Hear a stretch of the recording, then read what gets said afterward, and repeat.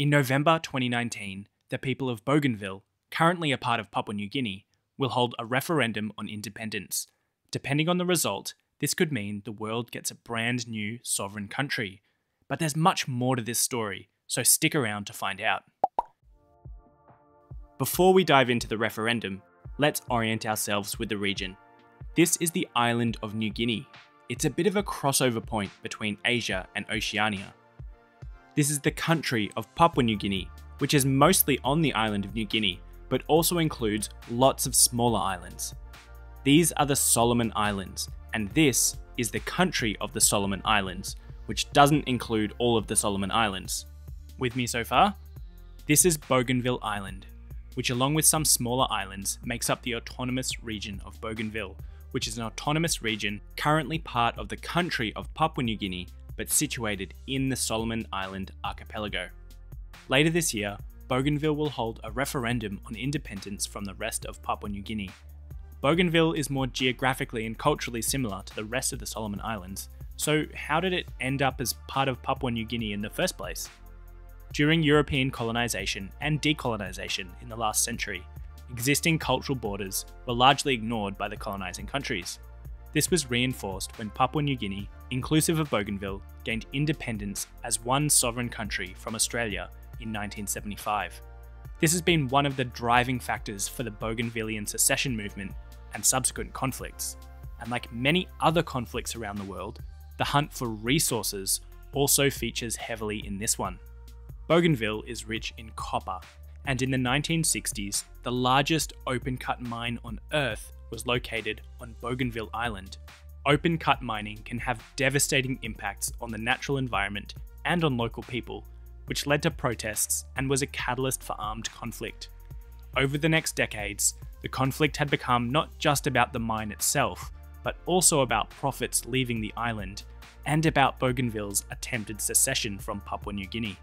This was a particularly complex conflict, as Bougainville, along with the rest of Papua New Guinea, is made up of many different people groups, which creates lots of different lines along which political views can fracture. Violence continued until the late 90s and included a blockade of Bougainville put in place by the PNG government with support of the Australian government. A formal peace agreement was arranged in 2001. The peace agreement included a provision for a referendum on independence, which is currently scheduled for November 2019, 2 months after the release of this video. So what would Bougainville look like if it were to become a new country? Recent estimates put the population at about 300,000 people. This would make it a comparable size to other Oceanian states, such as Vanuatu, and more populous than another group of Oceanian islands with possible independence in its future, New Caledonia. Bougainville has a tropical climate and lots of lush rainforests. The current capital is Buka, on Buka Island, although Arawa, on Bougainville Island, was the previous capital before being heavily damaged in the conflict of recent decades. So what does the future look like for Bougainville? Well, the referendum on independence is non-binding, which means that even if independence is the most popular outcome, it still has to be agreed to by the Papua New Guinean national government. I won't try to preempt the results of the referendum or the PNG government's subsequent actions, but it is easy to imagine a situation in which a disconnect between what people vote for and how governments respond causes further tensions to escalate. From a more positive point of view, it is also conceivable that if independence is voted for, the PNG government may agree to it without any further escalation in tensions. Although, given the recent history we've just touched on, and PNG likely not wanting to encourage other provinces to secede, it remains to be seen how likely this is.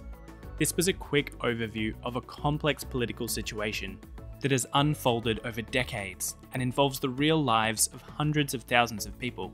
However interesting it is to me to discuss the geopolitics and geography of a region and get excited by the prospect of a new country on the world map, it is important to remember that the local people are the ones predominantly affected by conflicts, peace agreements, referenda, and possible new sovereign states. The rest of the world will just have to wait and see which direction the people of Bougainville decide for their islands. As always, thanks for watching, and double thanks if you're a subscriber. See you in the next video.